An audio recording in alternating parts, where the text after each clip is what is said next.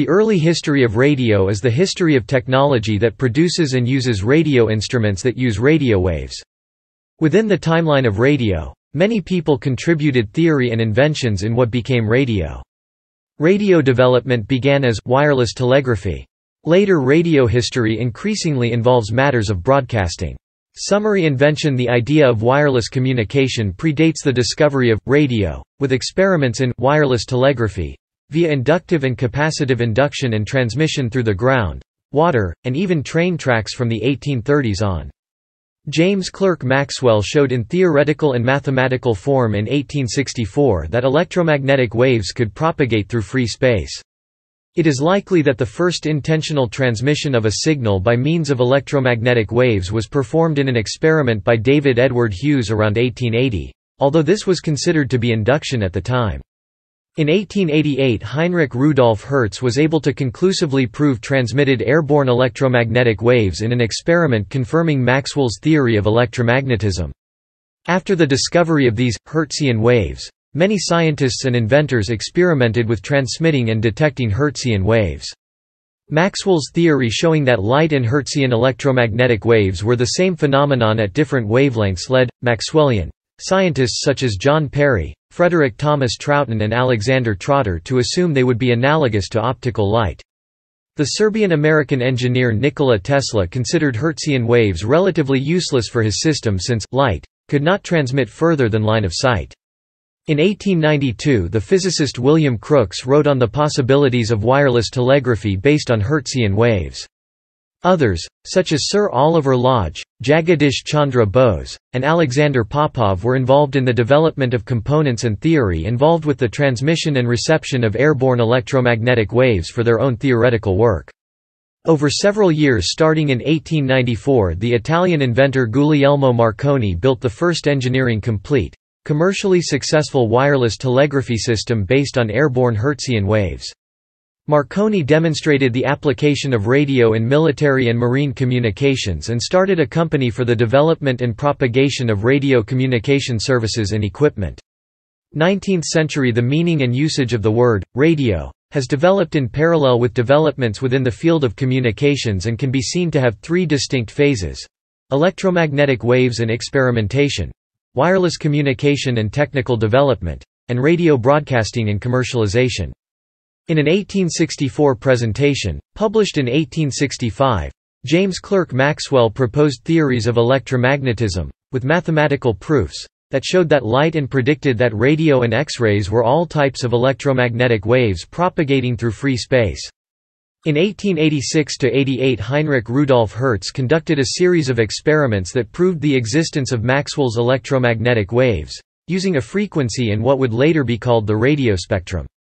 Many individuals, inventors, engineers, developers and businessmen, constructed systems based on their own understanding of these and other phenomena, some predating Maxwell and Hertz's discoveries. Thus, wireless telegraphy and radio wave-based systems can be attributed to multiple inventors. Development from a laboratory demonstration to a commercial entity spanned several decades and required the efforts of many practitioners. In 1878, David E. Hughes noticed that sparks could be heard in a telephone receiver when experimenting with his carbon microphone. He developed this carbon-based detector further and eventually could detect signals over a few hundred yards. He demonstrated his discovery to the Royal Society in 1880, but was told it was merely induction, and therefore abandoned further research. Thomas Edison came across the electromagnetic phenomenon while experimenting with a telegraph at Menlo Park. He noted an unexplained transmission effect while experimenting with a telegraph. He referred to this as etheric force in an announcement on November 28, 1875. Elihu Thomson published his findings on Edison's new force, again attributing it to induction, an explanation that Edison accepted. Edison would go on the next year to take out U.S. Patent 465,971 on a system of electrical wireless communication between ships based on electrostatic coupling using the water and elevated terminals. Although this was not a radio system, Edison would sell his patent rights to his friend Guglielmo Marconi at the Marconi Company in 1903, rather than another interested party who might end up working against Marconi's interests. Hertzian waves. Between 1886 and 1888, Heinrich Rudolf Hertz published the results of his experiments wherein he was able to transmit electromagnetic waves through the air, proving Maxwell's electromagnetic theory. Thus, given Hertz's comprehensive discoveries, radio waves were referred to as Hertzian waves. Between 1890 and 1892, physicists such as John Perry, Frederick Thomas Troughton and William Crookes proposed electromagnetic or Hertzian waves as a navigation aid or means of communication, with Crookes writing on the possibilities of wireless telegraphy based on Hertzian waves in 1892. In a lecture on the work of Hertz, shortly after his death, Professors Oliver Lodge and Alexander Muirhead demonstrated wireless signaling using Hertzian waves in the lecture theatre of the Oxford University Museum of Natural History on August 14, 1894. During the demonstration, radio waves were sent from the neighbouring Clarendon Laboratory building, and received by apparatus in the lecture theatre. Building on the work of Lodge, the Bengali Indian physicist Jagadish Chandra Bose ignited gunpowder and rang a bell at a distance, using millimeter-range wavelength microwaves, in a November 1894 public demonstration at the Town Hall of Kolkata, India. Bose wrote in a Bengali essay, "Adrisya alak, the invisible light can easily pass through brick walls, buildings etc. Therefore, messages can be transmitted by means of it without the mediation of wires." Bose's first scientific paper, on polarization of electric rays by double refracting crystals, was communicated to the Asiatic Society of Bengal in May 1895. Following that, Bose produced a series of articles in English, one after another. His second paper was communicated to the Royal Society of London by Lord Rayleigh in October 1895. In December 1895, the London journal The Electrician published Bose's paper, on a new electro-polariscope. At that time, the word «coherer» coined by Lodge, was used in the English-speaking world to mean Hertzian wave receivers or detectors. The Electrician readily commented on Bose's coherer. The Englishman quoted from The Electrician and commented as follows, "Should Professor Bose succeed in perfecting and patenting his coherer, we may in time see the whole system of coast lighting throughout the navigable world revolutionized by an Indian Bengali scientist working single-handed in our Presidency College laboratory." Bose planned to perfect his coherer, but never thought of patenting it. In 1895, conducting experiments along the lines of Hertz's research, Alexander Stepanovich Popov built his first radio receiver, which contained a coherer. Popov further refined his invention as a lightning detector and presented to the Russian Physical and Chemical Society on May 7, 1895. A depiction of the lightning detector was printed in the Journal of the Russian Physical and Chemical Society the same year. An earlier description of the device was given by Dmitry Alexandrovich Lachinov in July 1895 in the second edition of his course, Fundamentals of Meteorology and Climatology, which was the first such course in Russia. Popov's receiver was created on the improved basis of Lodge's receiver, and originally intended for reproduction of its experiments. Guglielmo Marconi in 1894. The young Italian inventor Guglielmo Marconi began working on the idea of building long-distance wireless transmission systems based on the use of Hertzian waves, a line of inquiry that he noted other inventors did not seem to be pursuing. Marconi read through the literature and used the ideas of others who were experimenting with radio waves but did a great deal to develop devices such as portable transmitters and receiver systems that could work over long distances, turning what was essentially a laboratory experiment into a useful communication system. By August 1895, Marconi was field testing his system, but even with improvements he was only able to transmit signals up to 1/2 mile, a distance Oliver Lodge had predicted in 1894 as the maximum transmission distance for radio waves. Marconi raised the height of his antenna and hit upon the idea of grounding his transmitter and receiver. With these improvements, the system was capable of transmitting signals up to 2 miles and over hills. Marconi's experimental apparatus proved to be the first engineering-complete, commercially successful radio transmission system. Marconi's apparatus is also credited with saving the 700 people who survived the tragic Titanic disaster. In 1896, Marconi was awarded British Patent 12039. Improvements in transmitting electrical impulses and signals and in apparatus, therefore, the first patent ever issued for a Hertzian wave-base wireless telegraphic system. In 1897, he established a radio station on the Isle of Wight, England. Marconi opened his «wireless» factory in the former Silk Works at Hall Street, Chelmsford, England in 1898, employing around 60 people. Shortly after the 1900s, Marconi held the patent rights for radio. Marconi would go on to win the Nobel Prize in Physics in 1909 and be more successful than any other inventor in his ability to commercialize radio and its associated equipment into a global business. In the U.S., some of his subsequent patented refinements would be overturned in a 1935 court case. 20th century. In 1900, Brazilian priest Roberto Landel de Moura transmitted the human voice wirelessly.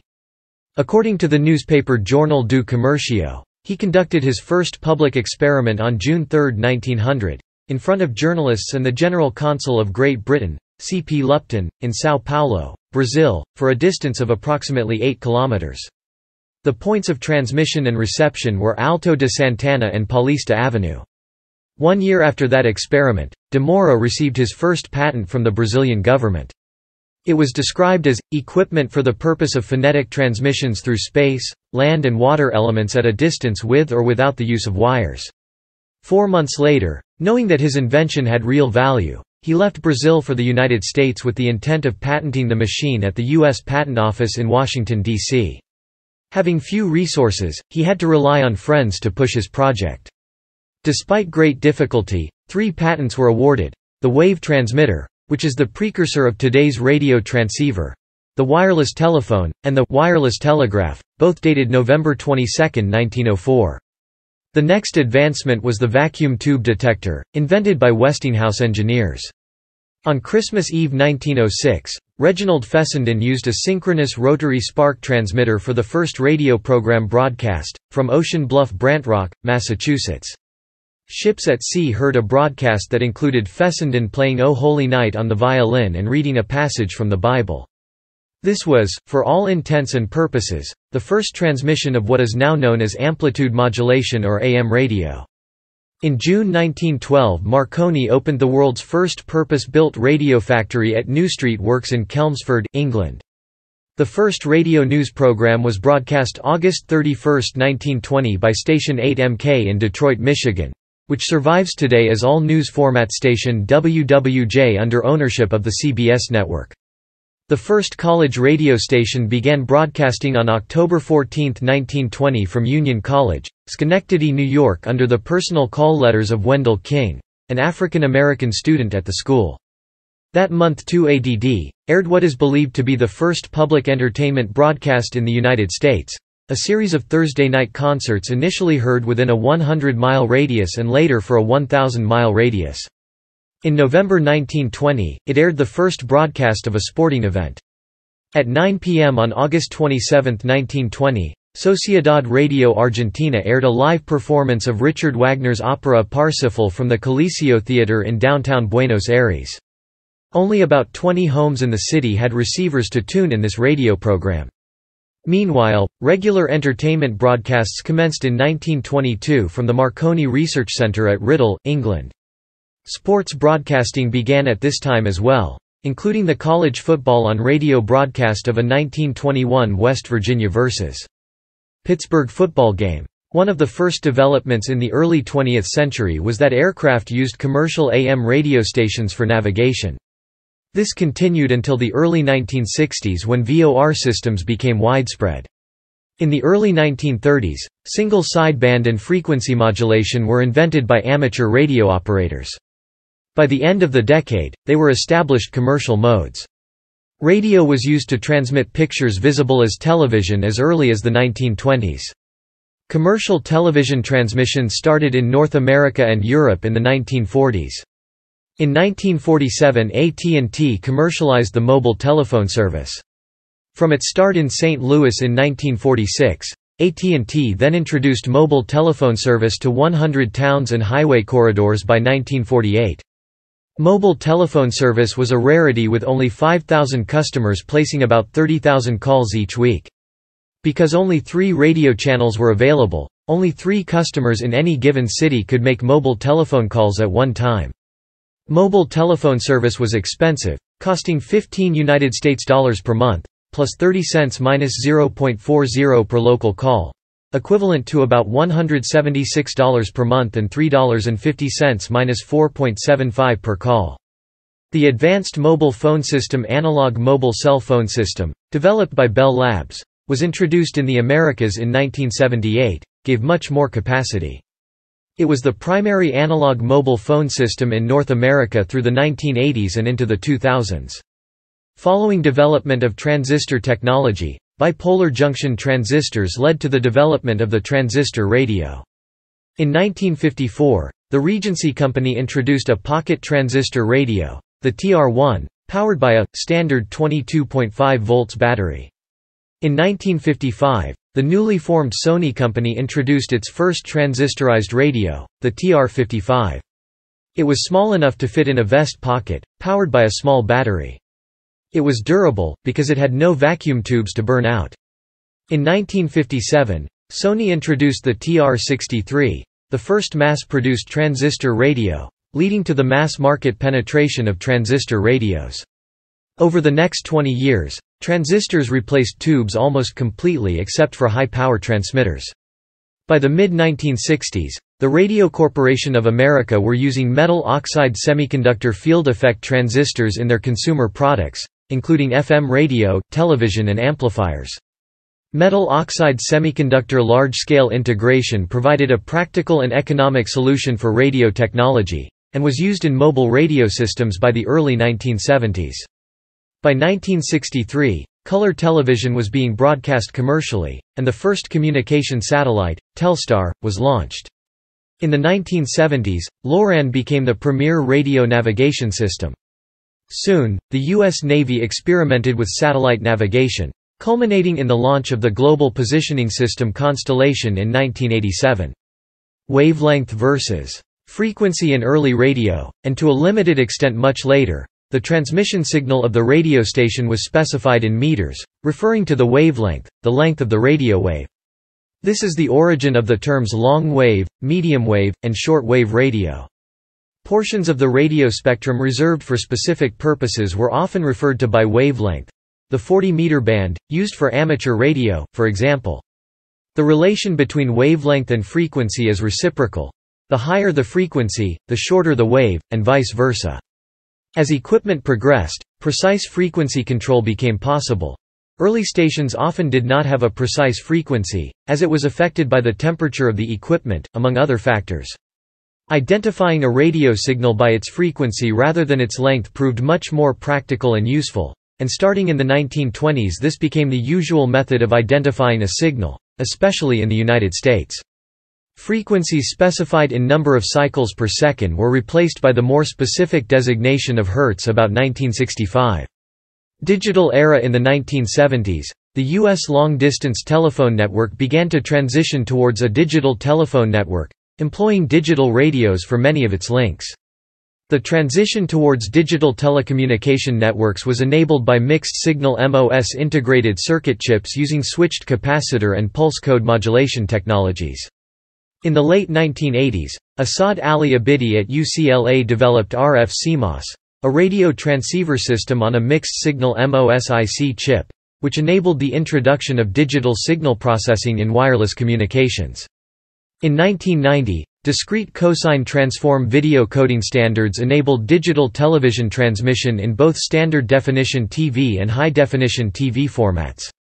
In the early 1990s, amateur radio experimenters began to use personal computers with audio cards to process radio signals.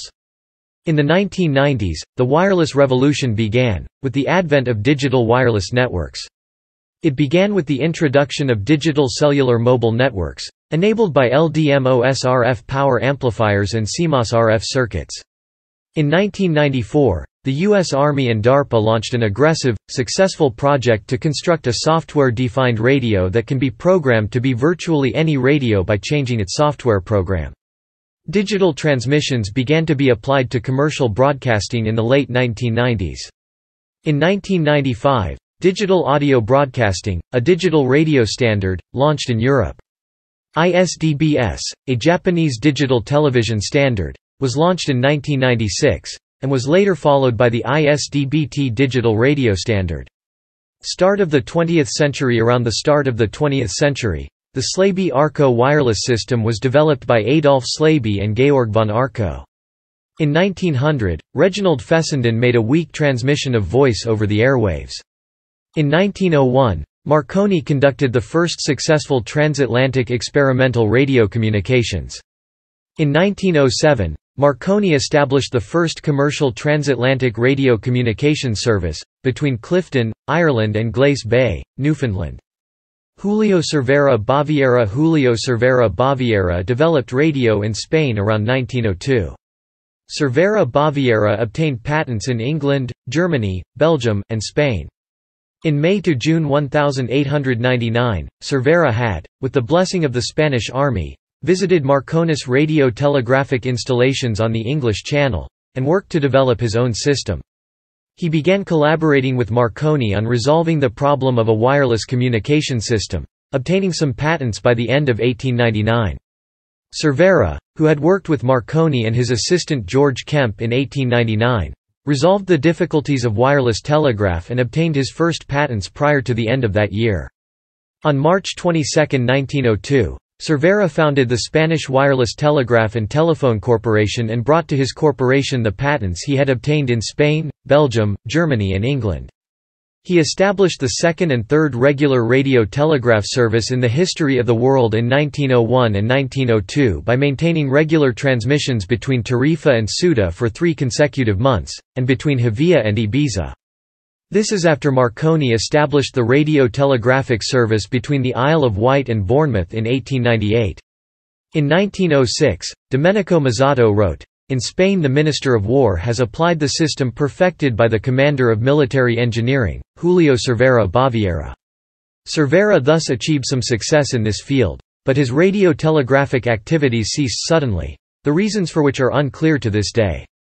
British Marconi using various patents. The British Marconi Company was established in 1897 by Guglielmo Marconi and began communication between coast radio stations and ships at sea. A year after, in 1898, they successfully introduced their first radio station in Chelmsford. This company, along with its subsidiaries Canadian Marconi and American Marconi, had a stranglehold on ship-to-shore communication. It operated much the way American Telephone and Telegraph operated until 1983. Owning all of its equipment and refusing to communicate with non-Marconi-equipped ships. Many inventions improved the quality of radio, and amateurs experimented with uses of radio, thus planting the first seeds of broadcasting. Telefunken. The company Telefunken was founded on May 27, 1903, as Telefunken Society for Wireless Telephone, of Siemens and Halski and the Allgemeine Elektricitätsgesellschaft as joint undertakings for radio engineering in Berlin. It continued as a joint venture of AEG and Siemens AG, until Siemens left in 1941. In 1911, Kaiser Wilhelm II sent Telefunken engineers to West Sayville, New York to erect 3 600-foot radio towers there. Nikola Tesla assisted in the construction. A similar station was erected in Nauen, creating the only wireless communication between North America and Europe. By 1947, the company released the world's popular microphone called U-47, which was widely used around the world. Reginald Fessenden. The invention of amplitude-modulated radio, so that more than one station can send signals, is attributed to Reginald Fessenden and Lee De Forest. According to some sources, notably Fessenden's wife Helen's biography, on Christmas Eve 1906, Reginald Fessenden used an Alexanderson alternator and rotary spark gap transmitter to make the first radio audio broadcast, from Brant Rock, Massachusetts. Ships at sea heard a broadcast that included Fessenden playing O Holy Night on the violin and reading a passage from the Bible. However, Fessenden himself never mentioned that date. Rather, he wrote of experiments with voice as early as 1902. And some of his experiments with voice and music, which occurred in mid to late December 1906, were reported in the American Telephone Journal. Later 20th-century developments following development of transistor technology, bipolar junction transistors led to the development of the transistor radio. In 1954, Regency introduced a pocket transistor radio, the TR-1, powered by a standard 22.5 volts battery. In 1955, the newly formed Sony company introduced its first transistorized radio, the TR-55. In 1957, Sony introduced the TR-63, the first mass-produced transistor radio, leading to the mass-market penetration of transistor radios.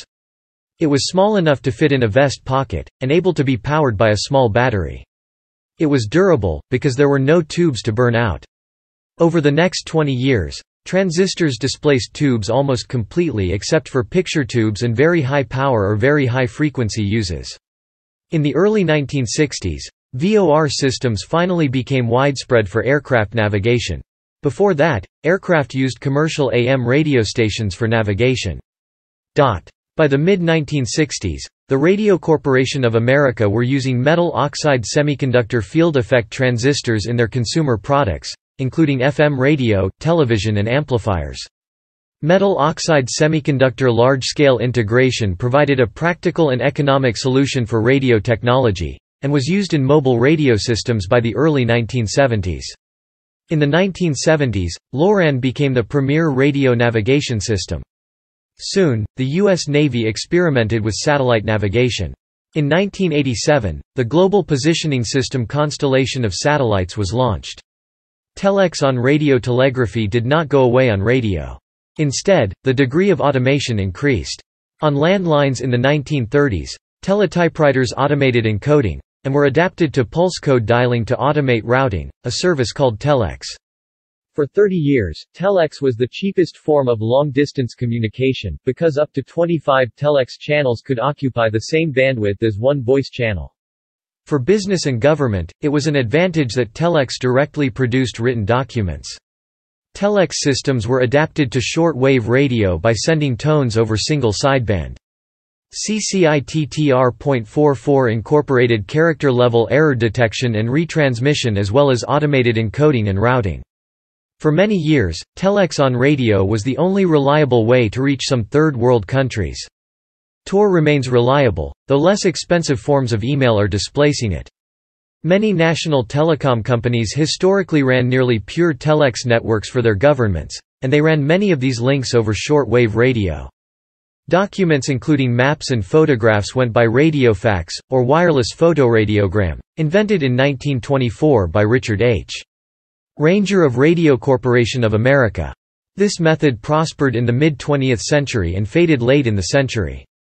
Radio navigation plays an important role during wartime, especially in World War II. Before the discovery of the crystal oscillator, radio navigation had many limits. However, as radio technology expanding, navigation is easier to use, and it provides a better position. Although there are many advantages, the radio navigation systems often comes with complex equipment such as the radio compass receiver, compass indicator, or the radar plan position indicator. All of these require users to obtain certain knowledge. Color television 1953. NTSC-compatible color television introduced in the U.S. 1962. Telstar 1, the first communication satellite, relayed the first publicly available live transatlantic television signal. Mid-1960s. Metal oxide semiconductor field effect transistor first used for television, by the Radio Corporation of America. The power MOSFET was later widely adopted for television receiver circuits. Mobile phones in 1947, AT&T commercialized the mobile telephone service. From its start in St. Louis in 1946, AT&T then introduced mobile telephone service to 100 towns and highway corridors by 1948. Mobile telephone service was a rarity with only 5,000 customers placing about 30,000 calls each week. Because only 3 radio channels were available, only 3 customers in any given city could make mobile telephone calls at one time. Mobile telephone service was expensive, costing $15 per month, plus 30 cents minus 0.40 per local call, equivalent to about $176 per month and $3.50 minus 4.75 per call. The development of metal oxide semiconductor large-scale integration technology, information theory and cellular networking led to the development of affordable mobile communications. The Advanced Mobile Phone System Analog Mobile Cell Phone System, developed by Bell Labs and introduced in the Americas in 1978, gave much more capacity. It was the primary analog mobile phone system in North America through the 1980s and into the 2000s. Radio broadcasting. The beginning of radio broadcasting started with different creations of developing the radio receivers and transmitter, including the crystal sets and the first vacuum tubes. These helped to transmit the radio waves for long-distance broadcasting. Crystal sets. The most common type of receiver before vacuum tubes was the crystal set, although some early radios used some type of amplification through electric current or battery. Inventions of the triode amplifier, motor generator, and detector enabled audio radio.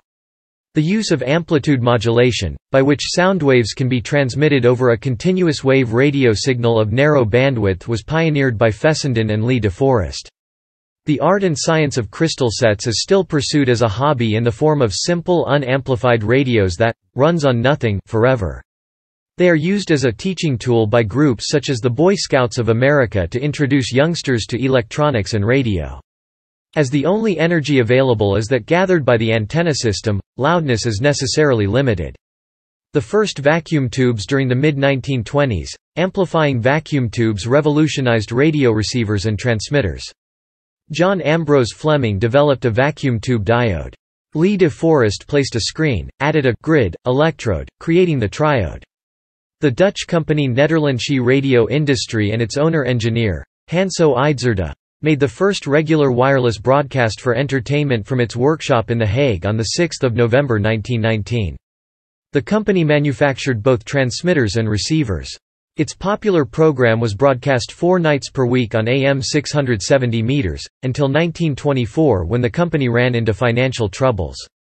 On 27 August 1920, regular wireless broadcasts for entertainment began in Argentina, pioneered by Enrique Telemaco Cecchini and his associates, and spark gap telegraphy stopped.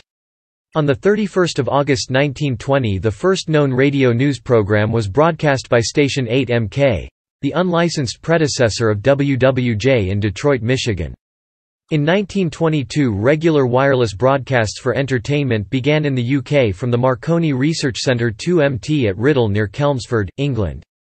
Early radios ran the entire power of the transmitter through a carbon microphone. In the 1920s, the Westinghouse Company bought Lee de Forest's and Edwin Armstrong's patent. During the mid-1920s, amplifying vacuum tubes, thermionic valves revolutionized radio receivers and transmitters. Westinghouse engineers developed a more modern vacuum tube. FM and television started in 1933. FM radio was patented by inventor Edwin H. Armstrong. FM uses frequency modulation of the radio wave to reduce static and interference from electrical equipment in the atmosphere. In 1937, W1XOJ, the first experimental FM radio station after Armstrong's W2XMN in Alpine, New Jersey, was granted a construction permit by the U.S. Federal Communications Commission. In the 1930s, regular analog television broadcasting began in some parts of Europe and North America. By the end of the decade there were roughly 25,000 all-electronic television receivers in existence worldwide, the majority of them in the UK.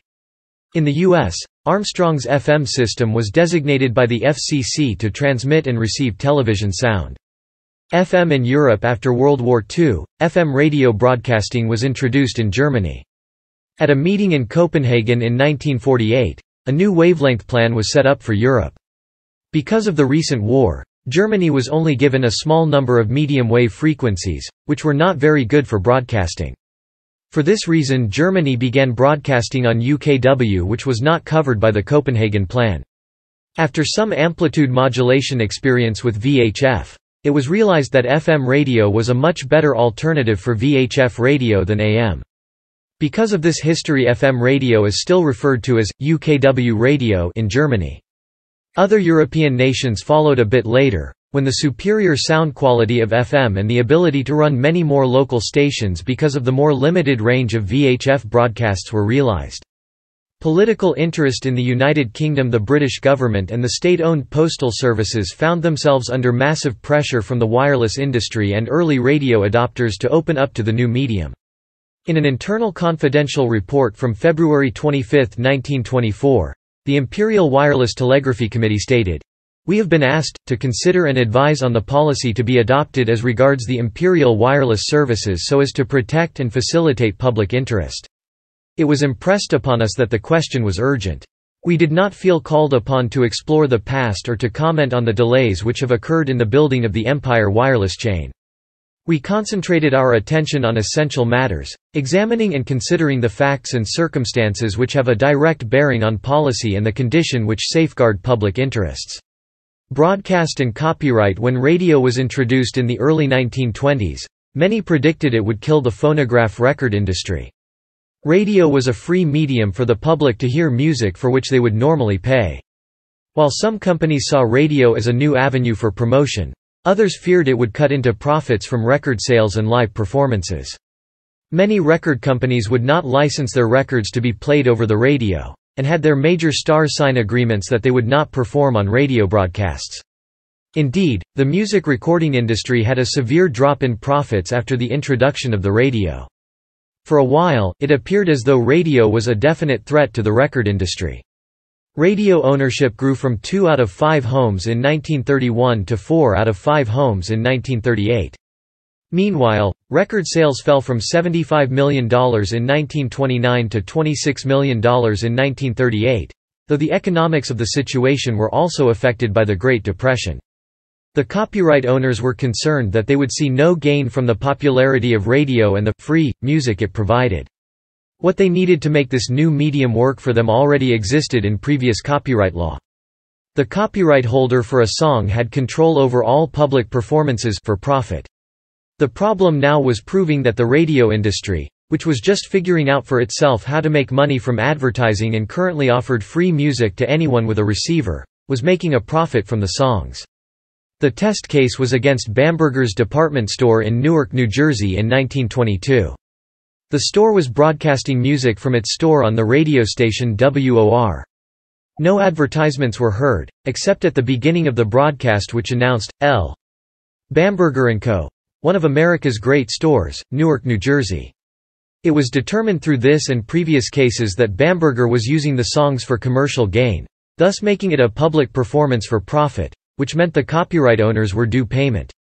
With this ruling, the American Society of Composers, Authors and Publishers began collecting licensing fees from radio stations in 1923.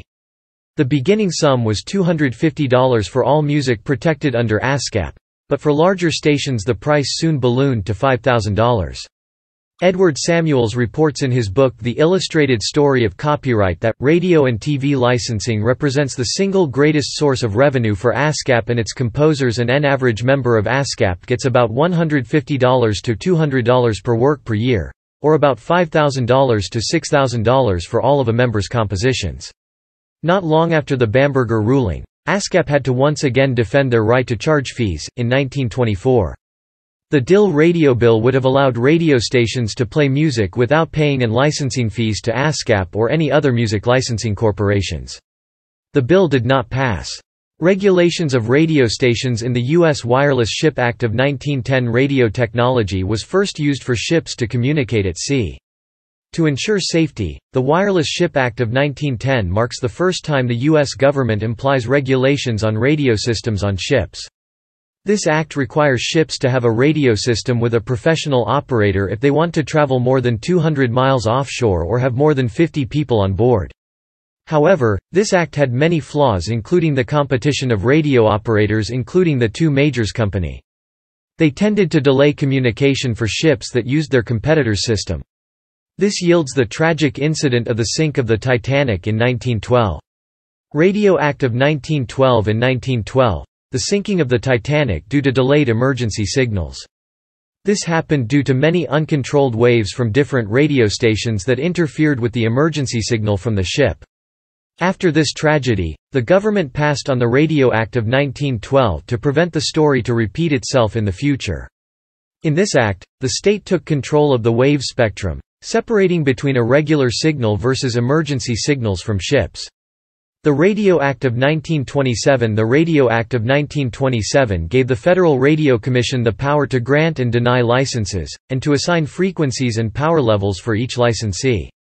In 1928 it began requiring licenses of existing stations and setting controls on who could broadcast from where, on what frequency, and at what power. Some stations could not obtain a license and ceased operations. In Section 29, The Radio Act of 1927 mentioned that the content of the broadcast should be freely present, and the government cannot interfere with this. The Communications Act of 1934. The introduction of the Communications Act of 1934 led to the establishment of the Federal Communications Commissions. The FCC's responsibility is to control the industry including telephone, telegraph, and radio communications. Under this act, all carriers have to keep records of authorized interference and unauthorized interference. This act also supports the President in time of war. If the government needs to use the communication facilities in time of war, they are allowed to. Licensed commercial public radio stations. The question of the first publicly targeted licensed radio station in the U.S. has more than one answer and depends on semantics. Settlement of this first question may hang largely upon what constitutes regular programming. It is commonly attributed to KDKA in Pittsburgh, Pennsylvania, which in October 1920 received its license and went on the air as the first U.S. licensed commercial broadcasting station on November 2, 1920 with the presidential election results as its inaugural show, but was not broadcasting daily until 1921. Technically, KDKA was the first of several already extant stations to receive a limited commercial license. On February 17, 1919, Station 9XM at the University of Wisconsin in Madison broadcast human speech to the public at large. 9XM was first experimentally licensed in 1914, began regular Morse code transmissions in 1916, and its first music broadcast in 1917. Regularly scheduled broadcasts of voice and music began in January 1921. That station is still on the air today as WA. On August 20, 1928 MK began broadcasting daily and was later claimed by famed inventor Lee De Forest as the first commercial station. 8MK was licensed to a teenager, Michael Delisle Lyons, and financed by E. W. Scripps. In 1921 8MK changed to WBL and then to WWJ in 1922, in Detroit. It has carried a regular schedule of programming to the present and also broadcast the 1920 presidential election returns just as KDKA did. Inventor Lee De Forest claims to have been present during 8MK's earliest broadcasts, since the station was using a transmitter sold by his company. The first station to receive a commercial license was WBZ, then in Springfield, Massachusetts. Lists provided to the Boston Globe by the U.S. Department of Commerce showed that WBZ received its commercial license on 15 September 1921. Another Westinghouse station, WJZ, then in Newark, New Jersey, received its commercial license on November 7, the same day as KDKA did. What separates WJZ and WBZ from KDKA is the fact that neither of the former stations remain in their original city of license, whereas KDKA has remained in Pittsburgh for its entire existence. 2XG. Launched by Lee De Forest in the High Bridge section of New York City, that station began daily broadcasts in 1916. Like most experimental radio stations, however, it had to go off the air when the U.S. entered World War I in 1917, and did not return to the air. 1XE. Launched by Harold J. Power in Medford, Massachusetts, 1XE was an experimental station that started broadcasting in 1917.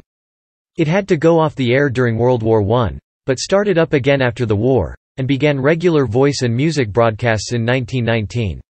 However, the station did not receive its commercial license, becoming WGI, until 1922. WWV, the U.S. government time service, which was believed to have started 6 months before KDKA in Washington, D.C. but in 1966 was transferred to Fort Collins, Colorado. WRUC, the Wireless Radio Union College, located on Union College in Schenectady, New York, was launched as W2XQKQV, one of Pittsburgh's 5 original AM stations, signed on as amateur station, 8ZAE, on November 19, 1919. But did not receive a commercial license until January 9, 1922.